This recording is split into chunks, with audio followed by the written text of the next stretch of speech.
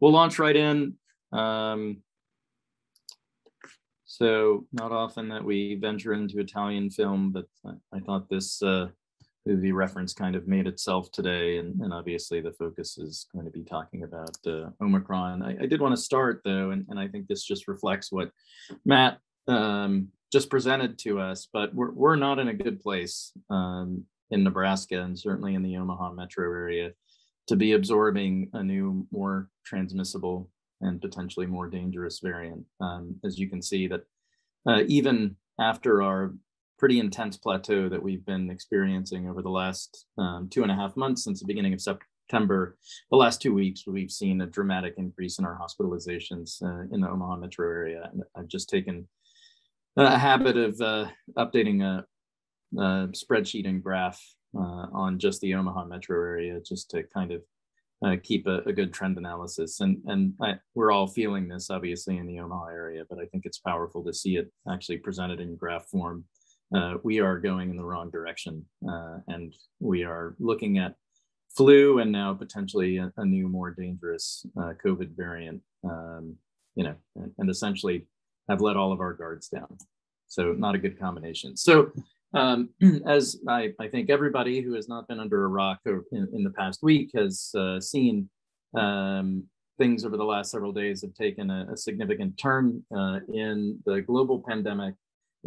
Most of the alarms started being raised on Thanksgiving Day when most of us were still in our tryptophan-induced postprandial comas. But for those who were able to keep track of some of the news and tweets that were flying around, there were certainly some concerning pieces of data that were already appearing on Thursday, and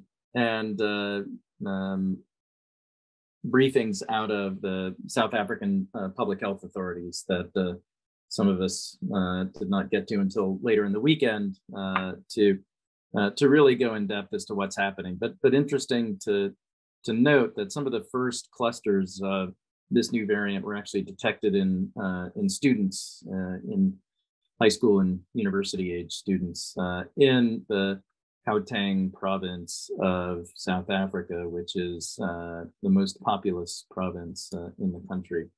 And a lot of the data that I'm going to present here is directly and shamelessly lifted from presentations that were made by folks from South African public health authorities, and particularly folks from this Network for Genomics Surveillance in South Africa, especially Tulio de Oliveira and Richard Lawler, both from the University of KwaZulu-Natal, as you see here. And worth noting that South Africa has some of the best genomics and genomic epidemiology folks, certainly in the continent of Africa, and probably as good as anywhere in the world. So the data that we're getting out of South Africa is quite good. And while the overall nationwide public health system there obviously has some shortcomings and faults, the good parts of it are as good, or honestly, in some cases, better than what we have. So,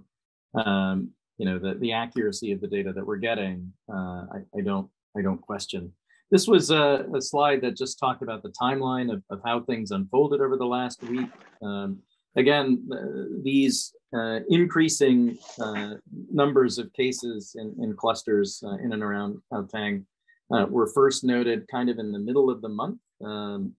And then samples taken really between, I think, the 11th or 12th of November and the 16th were then sent for sequencing to look and see if there were new variants responsible for this. And one of the early clues was actually from one of the reference laboratories called Lancet. This is not the journal, this is actually a reference laboratory in South Africa that noted new S gene target failure in PCR results. That was not something that they were seeing for a while with the predominance of Delta variant in South Africa.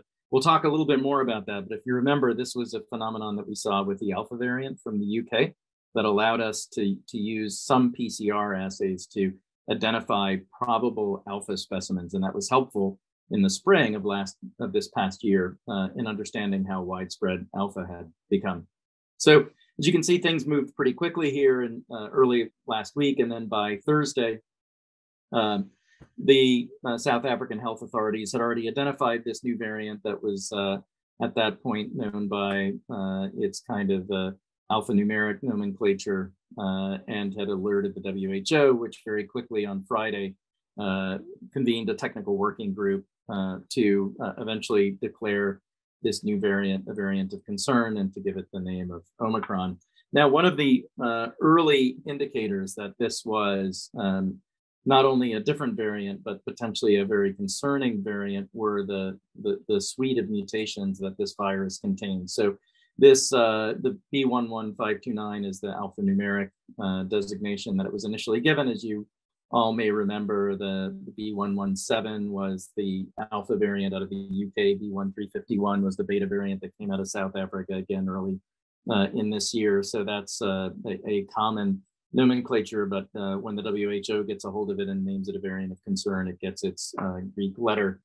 And what you can see here from the mutation profile is, first of all, it has a large number of mutations that are consistent across these viruses compared to other mutants, over 30 mutations. And you can see that 15 of these mutations are concentrated in the receptor binding domain of the spike protein, which is obviously, if you remember, kind of the most important business end of the spike protein, where it binds to the ACE2 receptor. And so changes in conformation in that receptor binding domain can lead to increased enhanced binding. Sometimes it can lead to decreased binding. But in the case of some of the mutations that we see here, such as the 484 mutation and the 501 mutation, those have been linked in other viruses to be associated with increased binding to the cell receptor, better cell entry, and higher infectivity.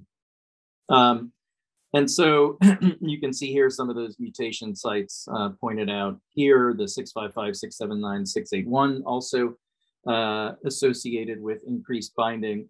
And then it also has, if you can see here, the 484 mutation. I think I noted some of these. Yeah, so that's the spike protein genes there. As you can see, the receptor binding domain and receptor binding motif are those smaller boxes there. And you can see this concentration of around 10 mutations right in the most prominent, important part of the receptor binding domain where it attaches. That's also where neutralizing antibodies happen to bind, and those neutralizing antibodies are thought to be important in how the vaccines create immunity, and also are the target for our monoclonal antibodies. So there's concern about vaccine escape, and also whether the therapeutic efficacy of our monoclonal antibody products will suffer because of that. You'll notice here that in addition to the 484 mutation that it has, which was the very concerning mutation that we saw in the previous beta South African variant, and the P1 or gamma variant that came out of Brazil, this virus shares that mutation, which is concerning. And it also shares this 501 mutation, which was the mutation in the alpha variant that seemed to give it enhanced transmissibility. Again, that's the variant that came out of the UK at the end of last year. It's also the mutation that creates a deletion of an amino acid that creates that S gene target failure. So again, that's where in certain PCR assays that have multiple targets, the target that is PCR of the spike gene will actually not bind to the primer and won't amplify, so you won't get that signal. So you'll get a strong signal from the other target, but you'll get no signal or a dropout from the spike target. And that lets you know, or it gives you a pretty good clue that you're dealing with a virus that has this mutation. Now, since Delta wiped out Alpha across the globe, we haven't seen very many viruses with that S gene target failure pattern. There are a few subvariants of Delta that have managed to get that, but for the most part, the Delta variant does not have that S gene target failure signature. So this has been a method that the South Africans have used very quickly to get a good idea of how widespread Omicron is across South Africa. And it is a strategy that hopefully we and other countries will use to rapidly detect the presence of Omicron even before we're able to do whole genome sequencing. So when they did sequencing of this cluster and looked at this new variant, again, B11529, which is the Omicron variant, you can see here that they see this large cluster that pops up all of a sudden, primarily in Gauteng province. But again, that's where they're sequencing the majority of viruses in South Africa, because that is the province where the capital and Johannesburg are, and it's the most populous. This is where Gauteng province is. You can see, so Pretoria is the capital of South Africa. Johannesburg is the largest city in South Africa. You can also see that close by are the countries of Botswana, where some of the earliest specimens were actually derived from, and also Zimbabwe, Mozambique, Lesotho, and what was formerly known as Swaziland, which now, of course, everybody knows is Eswatini, much to the chagrin of many map makers. Now, South Africa is able to get this sequencing data and to recognize this variant quickly, in part because they sequence more virus than any other country in sub-Saharan Africa, even compared to other countries like Nigeria, which are much, much larger and overall has a much larger gross national product. South Africa has sequenced 8 times as many viruses as Nigeria has, even though Nigeria is approximately 3 to 4 times the population of South Africa. So South Africa actually does relatively well in terms of how many viruses they are able to sequence. You can see that they still sequence less than 1% of their total viruses, but that puts them on par with lots of other countries, and to be honest, not too far behind us. As you can see, the US is a little over 3%, and again, that's about what Nebraska has been doing per MATS data. But the countries that are doing sequencing really well, like the UK, are sequencing well over 10%. And you can see countries like Iceland and Denmark are sequencing actually about half of the viruses that they detect, which obviously gives them much more granular understanding of how the virus is moving and evolving through populations. So here's where South Africa stands in terms of their overall COVID pandemic experience. You can see that they've had 3 major waves since the pandemic began. The wave that occurred early this year, around when lots of other countries experienced a large wave, was the beta virus wave. So if you remember, they had this B1351, or eventually otherwise known as beta variant, that had this concerning 484 mutation, which creates difficulty in binding of neutralizing antibodies, and looked to be a potential problem for vaccine escape. But as it turned out, beta was no match for Delta, and it was quickly overwhelmed in the spring by Delta variant, which then created its own major epidemic wave in South Africa, as it did in most other countries in the world. And really, since the late spring, South Africa has seen exclusively Delta variant transmission, had a large epidemic wave that subsided early in the what is spring for them. September, October is spring season in the Southern Hemisphere. But now, as you can see, South Africa has all of a sudden experienced a dramatic upswing in cases, really just over the last 10 days or so. You can see that South Africa's only vaccinated a little over 25% of their population with at least 1 dose. The percentage of the population, that's gotten fully vaccinated is even lower, I think a little less than 25%. So they are well behind, obviously, many other Western countries in vaccination rates, but unfortunately are well ahead of most other countries in Africa, where I think the overall vaccination percentage for sub-Saharan Africa is around 6% or so. You can see that South Africa has had overall a pretty hefty experience with COVID-19. They've had about 1,500 deaths per million population. Of course, that's still well behind where we are in the US, as we're number 1, hooray, 2,400 deaths per million population in COVID-19 over the pandemic. You can see here that a couple of concerning trends already that have been noted in South Africa. And this is where really my concern comes from, rather than looking specifically at some of the mutations. I think we've demonstrated to ourselves now that we're not very good at using mutations alone to predict virus behavior, the effect of vaccine escape, and all of those other things that ultimately need to bear out epidemiologically. What is concerning, however, though, is you saw that large spike that South Africa has seen just over the last couple of days. This is translated into models showing that their effective reproductive number, that RE down there, has jumped up considerably now, approaching 2, and actually probably higher than that, just based on the fact that their modeling still needs to catch up with the data as it's evolving quickly. Also concerning that what we're seeing over the last week, that epidemiological week 47 is, I believe, Thanksgiving week for us. So the last week that they have full data for, it does look as if their overall hospitalization rate has now gone up considerably. And that's the first time that's happened really for many, many months since the peak of the Delta wave. And so all of those are very concerning trends. All of a sudden, they're having this dramatic spike in cases and spike in hospitalizations. And when you start to dig down in that, what's really concerning is this spike seems to be driven entirely by Omicron. So what we're seeing here is a graphic overlaying total cases with the proportion of S gene target failure occurring in those cases, which is that solid line. And you can see that the S gene target failure now has exploded over the last week or so, and is almost all of the viruses that they are detecting by PCR now have this S gene target failure signature, which means they are almost certainly of the Omicron variant lineage, bearing that mutation that creates a swing and a miss for the S gene PCR.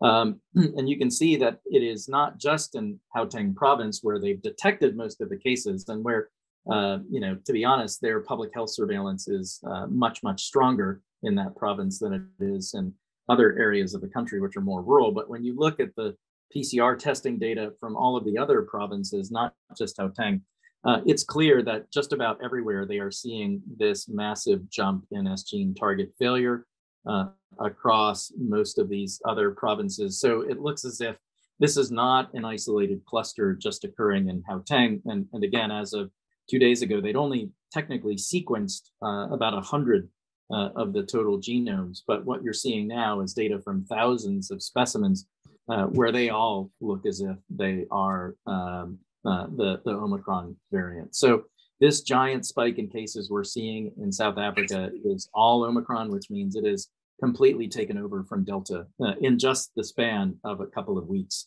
So faster than we've seen a virus take over in any other place in the world.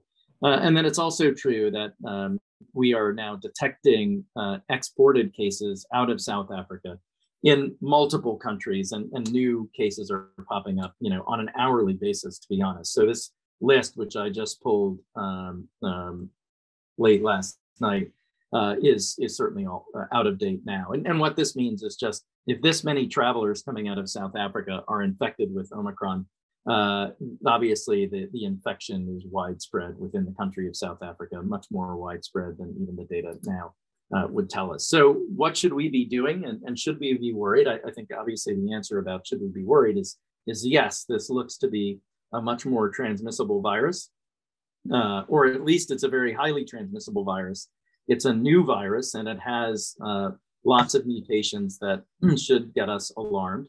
And so what should we be doing? First of all, by far, the most important thing we can do to protect ourselves from this new variant is to vaccinate as many people as possible. Now, this also means getting boosters to people who've been vaccinated more than 6 months ago. And I think, based on the data that show reduced infection and transmission in people who've received boosters, now I think it should be a priority to boost everybody who's eligible, who has not had a vaccine within the last 6 months. And that's to reduce community transmission, not necessarily because it's going to reduce severe disease and hospitalization. We also need to dramatically increase our diagnostic testing, particularly PCR. Certainly will be helpful if we can use PCR platforms, and essentially that's the Thermo Fisher diagnostic assay for PCR that's able to detect that S gene target failure. There are some large national commercial laboratories that use that platform. Lots of other hospital laboratories use it as well. So we can start to accumulate those data to get an idea of how widespread that S gene target failure is. That's going to be our earliest clue for how widespread Omicron is and where it is in the country.